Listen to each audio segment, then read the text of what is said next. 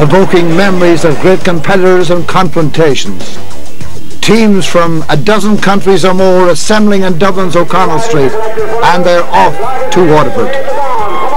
A very strong Irish team, and they are numbered on this route from 1 to 5 inclusive, including the two Moriartys and Philip Cassidy. Two Dutchmen leading at New Ross, and it's another Dutchman who's leading where it matters most, into Waterford. Per Key, the winner of the stage, but he doesn't go into the first yellow jersey because of bonus points along the route. In the intermediates, Ben Brooks from the Lyndon McCarthy team takes the first yellow jersey. It's day 2 from Waterford to Charleville, County Cork. Jonathan Clay very much in the picture, 35 years old Jonathan Clay. At Fermoy, a 15-man group leading the way. But all of that changed in the last 40 kilometres, and John Clay is through to the acclamation of the crowd. John Clay, the winner of the stage, and Clay goes into yellow. Brian Keneally, who had a great race, is second. Dermot Finnegan, one of the two Finnegans, in third place. 1, 2, 3 Holland on the Monday. Harm Jensen, Pellikiel and Eric Dagelet. And the first of the Irish home, David McCann from Belfast. We had to ride really hard to stay away from the peloton, and we had ordered Eric up in front not to work anymore so we could join him later. And on the last KOM he broke away, which was a very smart move just before we were catching on. And when we caught on, we just passed the two riders and picked up Eric, and that's how we went to the finish 1, 2, 3. Simple as that.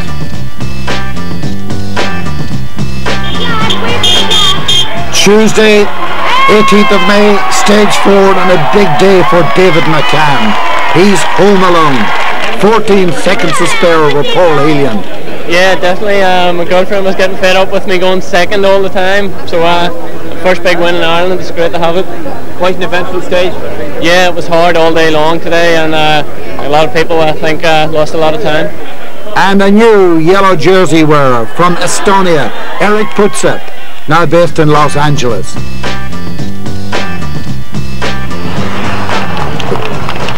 We're on to Wednesday, and the race moving from Ballinrobe to Sligo, 107 miles. Great movement and attacks all day long. The stage winner of yesterday, David McCann, had knee trouble and had to abandon after 1 mile. Putzep in the yellow on the road and making the most of it. But can he be protected to retain it? Strong Irish team making significant moves as they come into Sligo. And again, it's a victory for Holland. Harm Jensen coming through, and he's got quite a bit to spare. Here he is, Harm Jensen, but there's a tremendous gallop going on behind him. And keep a close eye on this. The ferocity of the sprint, the domino effect. The first man down there was Colin Bracken. And happily, and most of all luckily, nobody seriously injured. It looks a lot worse than it is and was. Dennis Easton, one of those down, Ed Crowley, Porrick Murray as well, and the Frenchman Fabian, Nicolas Fabian. High-speed crash right on the finish. Van Hoof, in fact, took the second place. There's Bracken, who was the one who hit the barrier just on the left-hand side of the road. Somebody may have switched across him there. But he'll survive, they always do. Right, Colin. Coming near the finish, like 10 or 15 miles out, the Irish team were bringing it all back together, and it was looking like it was going to be a bunch finish, which was my strength. Like, so coming to the finish then, a Dutchman had just broken away, so I don't think we were going to go for the win. But coming down to the finishing straight, it wasn't too hard for me to get to the front, but there was one Belgian just ahead of me, and I was coming up on him very fast, and well, it seemed to me like he just switched me at the last second, and I went straight for the barriers. I just lost control of the bike and I couldn't do anything about it, and but I came out of it not too bad. Yeah, dismissive. They're hard men, these. There's confirmation with Putsep in the yellow.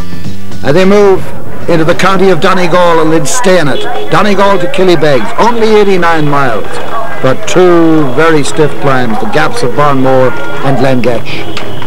And tight roads, and it's going to be difficult for anybody to make a shake here.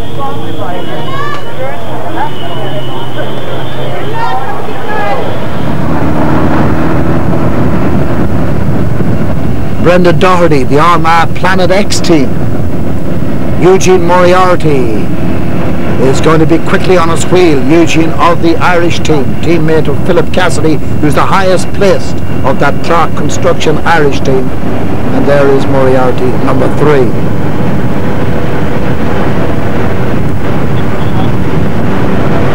Good roads now, good surfaces, and the cyclists will like that.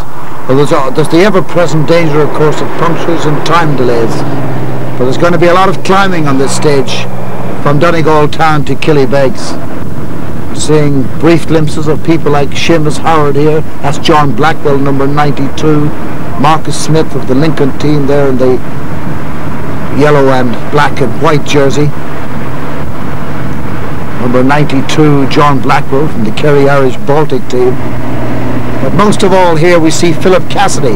You go back to 1983 and Philip Cassidy won the Ross. 16 years later, he's still a serious contender. And you think of this, he's only a part-timer, he's only an amateur. He's devoted basically his whole life to the sport of cycling. And in fact his profession, his job, is a cycle shop with Brian Connaughton.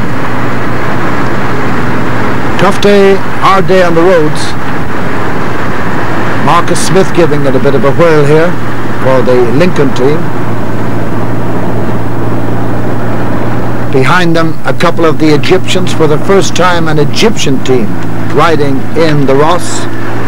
But remember, I was saying earlier on about the confrontations of the past, those great days when the Czechs and the Russians came to try and take over, and were resisted, I can tell you, by the likes of O'Hanlon and co. Seamus O'Hanlon, Paddy Flanagan, Gene Mangan. What memories they evoke. Great winners, great stage winners and GC winners of the past in Rás Tailteann. Still the battle is on and joined here on the way to Killybegs. Now, words are the consolation, admonishment, encouragement, or is it just a plain old-fashioned head throw?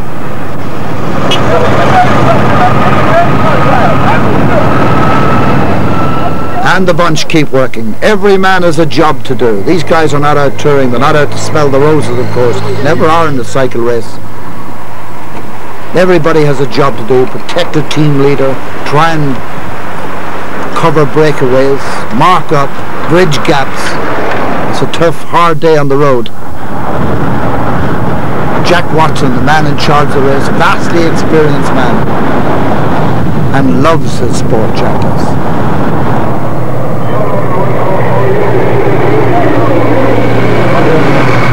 It may seem longer to these fellows than 89 miles, the journey from Donegal to Killybegs, but all the time Philip Cassidy is clawing his way back on GC time on Putsep. He's recovered as much as 50 seconds. He was a minute 18 behind starting off today. And there's an elite group of 13 riders at the front of affairs. We saw there Paul Griffin, he was number 86. Brian Keneally, 164, he's doing an immense amount of work. 42 there, Colby Pierce from the combined USA Europe team. And here are the men whose job it is to try and keep everybody in touch on the day. Putsep defending a yellow jersey. The Irish team trying to bring Cassidy back, clawing back, as I say, second by second. And a lot of climbing, back-breaking stuff. Number 4 there from the Irish team is another of the Moriartys. There are 2 Moriartys in it, Paddy and Eugene. That was Eugene we saw there ever so briefly. Jeff Wright in the blue top is the one we saw prominent there. Jeff, a very good climber, and he would expect to really blossom on the roads in Donegal, Barnmore and Glengesh. Made for Jeff Wright, you would say. There he is, the blue. Jeff Wright is a former British national hill climb champion. And here is Jeff Wright, riding well. This is his territory and they all know it. Going for the Preems, the King of the Mountains Preems, and for that very valuable polka dot jersey. There's just no handling the man in this sort of terrain.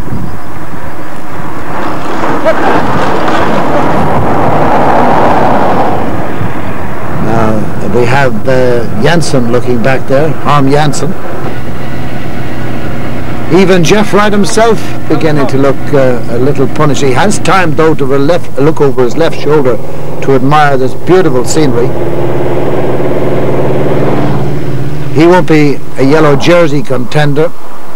Putsep is the man in that garment, but Philip Cassidy giving him a great chase down from the Clark Construction Ireland team that has Richard Beattie as the manager. Harm Jensen and Jeff Wright are two of the prominent ones we saw earlier on today.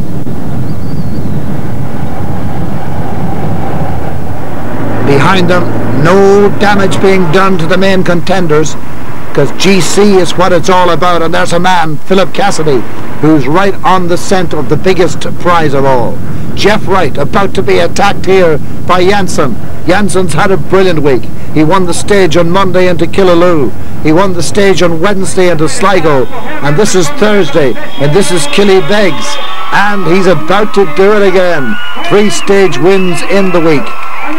Jeff Wright comes in second place at 3 seconds. And then there's quite a gap before the gallop. And here they come. High speed stuff. Derek Finnegan is the one. Derek Finnegan is the one who takes it from the Meath Avonmore team. Brilliant third place. Jeff Wright does indeed have the polka, but the yellow is still with Eric Putsep of Estonia. Cassidy has now reduced the deficit to 18 seconds. That was Thursday's story. On Friday the 21st of May, stage 7, the riders went to Cootehill in County Cavan. And at the finish, it was another Estonian who got on the podium, Argus Mashknitz. But the yellow jersey has changed person, and the new leader is Philip Cassidy. So we decided to go from the gun and make it as hard as possible from the start to keep the pressure on people, you know. So it worked out very well. Really, the pressure went down, and you know, once we got the gap, I had some very strong riders with me, and it was very difficult for anybody to bring us back, really. So it worked out. They got the jersey. He sure did. It's been a great week for Cassidy with 2 days to go. Stage number 8, the penultimate day, brings the peloton from Cootehill in County Cavan to Drogheda in County Louth. Quite a mountainous stage of 102 miles. Now the purpose of the Irish team today is to protect the yellow jersey, the leader. And the word was that Philip Cassidy had a pretty miserable night, suffering from diarrhea. And there was a doubt as to whether he'd be able to defend the yellow jersey at all, but he's a strong man. He's been around for a long time, and he wasn't going to give up a chance like this to bridge 16 years. There's Ray Clark there in white from the Irish team, and it's up to that team, the team of the Moriartys and Clark and David O'Loughlin, to protect the man in yellow, Philip Cassidy. The damp roads add to the danger. Eric Dagelet from the Dutch team, he would know a thing or two about danger, because on this stage he was going to puncture, and that would be costly for him as regards any sort of honours on the day. But there's a lot of very good talent in this race, but the Irish team riding superbly, and Philip Cassidy will be delighted with them. Not a day when he can do an awful lot himself. There's Jeff Wright.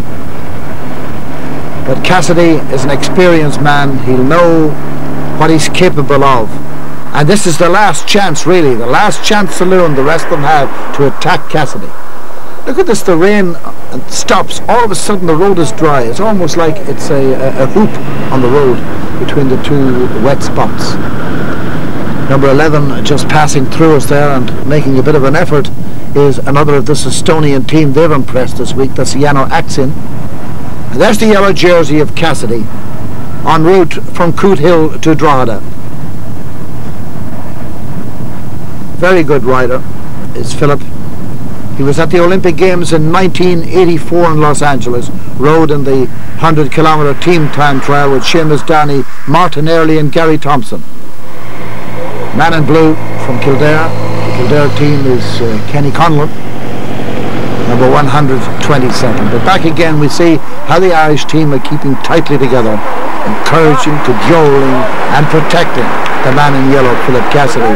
As well as 84 in Los Angeles, Cassidy of course was also at the Olympic Games in Seoul in Korea in 88 with Cormac McCann and Stephen Spratt and John McQuaid in the team time trial over 100k. And Leslie lost the taste for Olympic success. He was back again in Atlanta 2 years ago. Quite a rider, Philip Cassidy.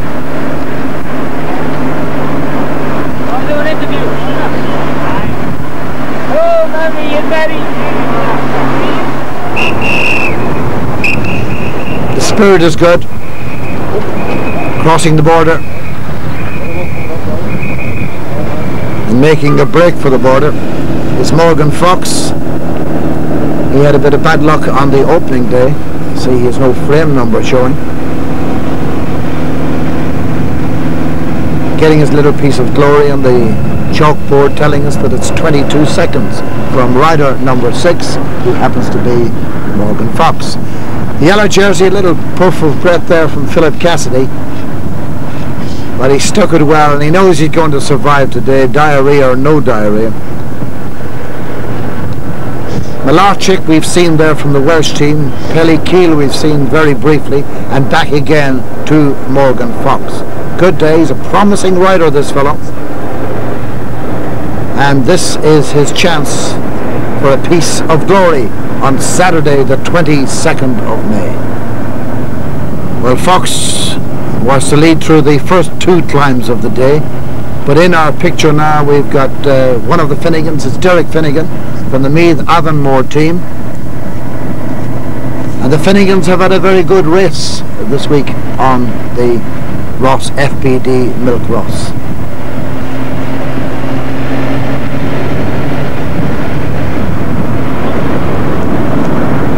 And Morgan Fox realizes that he's about to be joined. You don't get away for long in these races, but you've got to have a little something in the tank to join up with the fragment as it comes through. So now we have 5 riders.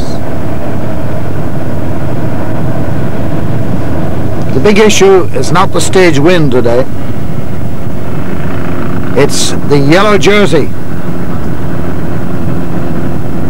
Philip Cassidy in that, not that yellow, that yellow. And around him, as always, his companions in the Irish team. Like Raymond Clark, it's time for a chat, tactical or otherwise.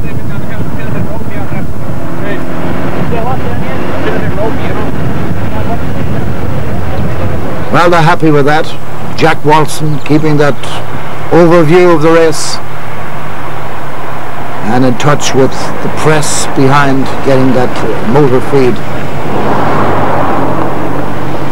Beautiful scenery around these parts, but when you have a job on a bike to do, there's not much chance to appreciate it. There are 5 away here. Pelly Keel is one of them. That first big day into Waterford, you'll remember. Gilmour is there as well, and 2 of the Estonian team, including the polka dot. A lot of fragmentation behind them. You'll see that the bunch is broken up into 1, 2, 3 lots. The polka dot jersey been worn by Algis Masignet of Estonia. But the whole thing is about to come together again, because unless someone can introduce a bit of speed into this now and really attack, the attack is coming from Masignet. right on the climb, as befits a wearer of the polka dot jersey, which has become now in cycling the international symbol of King of the Mountains.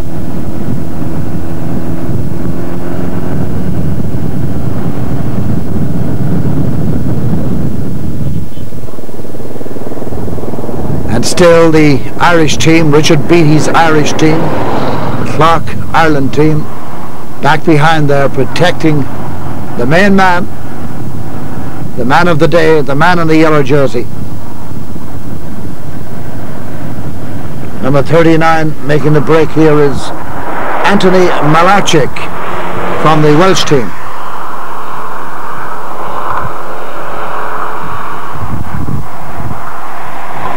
A strong rider, a powerful rider, whom many expected to be capable of winning a stage on this one. And now we pick up the yellow jersey again of Cassidy. Golden Bridge, the last climb of the day. All of these counting for King of the Mountain points. There's the sprint points, stage wins, but really the Ross, like all stage races, is about the final yellow jersey, the top man on general classification.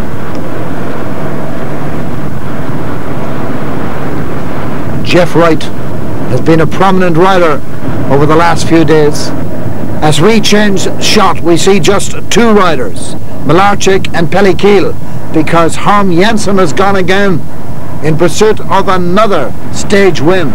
He's had 3 already on the 1999 Ross, and the finish today is in Drogheda on the penultimate day, the final Saturday. And here he is, Harm Jensen. What a super week for the Dutchman. As I look around, he's got a few seconds to spare here. There's really no threat to him as he comes round the final corner and makes it a magnificent week. 4 stage wins in the 1 week. Time to open up. Let's see what you're advertising and let the cameramen have their say. Harm Jensen is the stage winner. At 4 seconds, Malarczyk comes in. Pellikiel just behind him at 5 seconds. And Paul Griffin is the man in 4th place. And the handshakes from them all suggest that on this penultimate day, Philip Cassidy truly is, bar the ceremony tomorrow, the winner of the Ross. Well, the team rode remarkably well today. Like, you know, when Philip punctured after 37 miles, that was at a crucial stage of the race. It was at the first climb of the day, and we didn't panic. The team, 2 of his teammates were there to help him. One of his teammates gave him a squeal, and he got back on fairly quick. It was a bit hardy at times because once you went over the climb, it's always awkward to get back on. But once you hit the flat ground, you rate the ride strong and get back into the bunch, like, you know. Team are fantastic, you know. I couldn't thank them enough because you can't win a race of this calibre anymore without a decent team around you. The days of winning on your own are finished because there's 75 or 76 foreign, good quality foreign riders here. There's plenty of professional riders in the bunch, and they're hard people to handle, you know. It would be very remiss of any sponsor to nominate a favourite winner, but can I just say, for all the oldies among us, the fact that Philip Cassidy looks like he's back in a winning position after 17 years is terrific stuff, and we're delighted with that. 40 kilometres, O'Connell Street up to Parnell Square and roundabout again, and Cassidy just has to sit in the middle of them there and make sure he stays on his bicycle. This year's event has certainly lived up to its best traditions.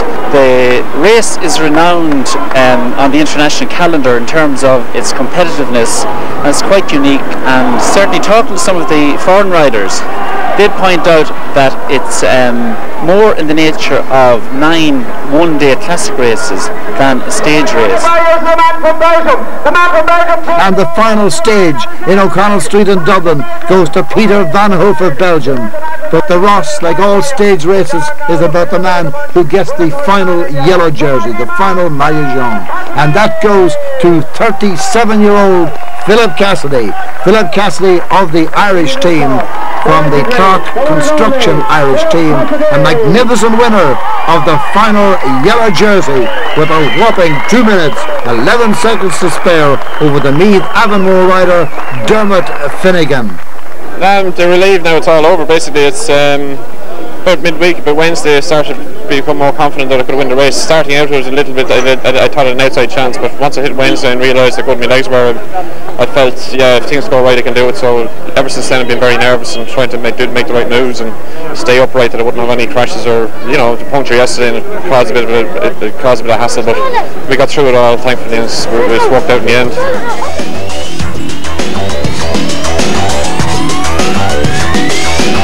Siga! 1 minute off!